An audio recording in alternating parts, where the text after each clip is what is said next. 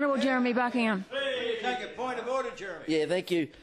Yesterday, a scientific report was released suggesting fugitive gas emissions from coal seam gas fields could be significantly higher than both industry and government acknowledge.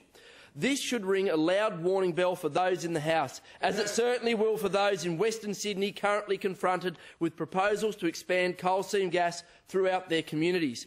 Findings that methane and carbon dioxide levels are significantly higher in and around producing coal seam gas fields when compared to surrounding areas is significant.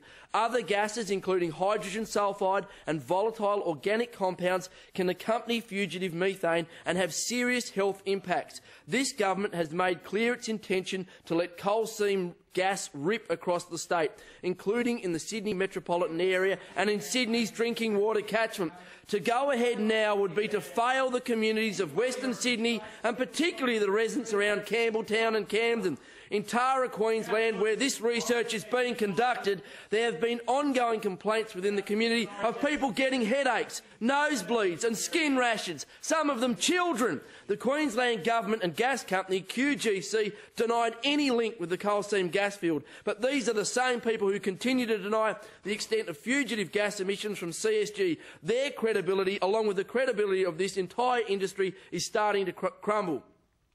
This New South Wales government must now make a decision. It has flagged its plan despite all of the understood environmental, social, economic and health risks of this industry to greenlight the coal seam gas industry in New South Wales. But I say to the government, it is not too late to change your mind. The decision now is whether you let loose in the biggest city in Australia and in the water supply of 4.5 million people, an industry that in all likelihood is poisoning our air. These new findings make coal seam gas in metropolitan Sydney an even greater risk, and a risk that will be carried by the people in the suburbs of Western Sydney in particular. Already 130 wells have been drilled as part of AGL's Camden gas project.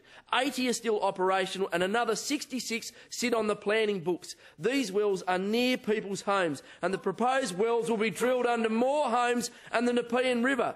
The pure facts are these. AGL was not required by the previous government to conduct baseline studies on groundwater or human health. In August this year, it finally admitted it had been breaching licence conditions by not performing continuous monitoring of air emissions from their project. What remains completely unknown is whether or not the level of fugitive emissions experienced in Tara is reflected in AGL's gas field in Camden. I don't know. AGL doesn't know, and this government certainly doesn't know, because no one has done the basic work to assess that air pollution and its impact on human health. There are 2 coal seam gas exploration licences that cover the entire Sydney metropolitan area. Exploratory drilling in St Peters was put on hold, but AGL plans to extend across Sydney's west. Already around 50 of AGL's wells have exhausted. This industry needs to continually increase the number of wells to remain viable. What is a couple hundred planned wells now will become thousands across the suburbs of Greater Sydney if the government presses the go button. The consequences of putting a gas field in an urban area are becoming clear.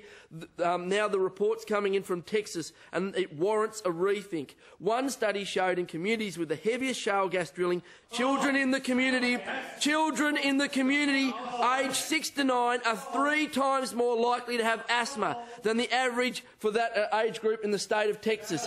In December last year, the Texas Commission on Environmental Quality, the TCEQ, reported that oil and gas operations in the Dallas-Fort Worth region emit more smog-causing volatile organic compounds than all cars, trucks, buses and other mobile sources in the area combined. And that area violated US federal ozone standards on more days than anywhere else in Texas.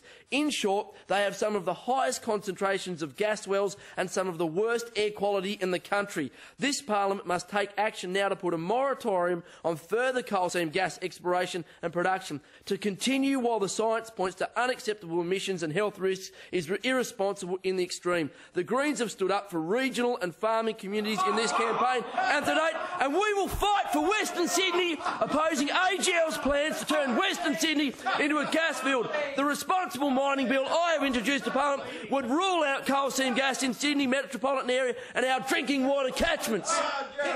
Honourable Linda Volz. You're irresponsible.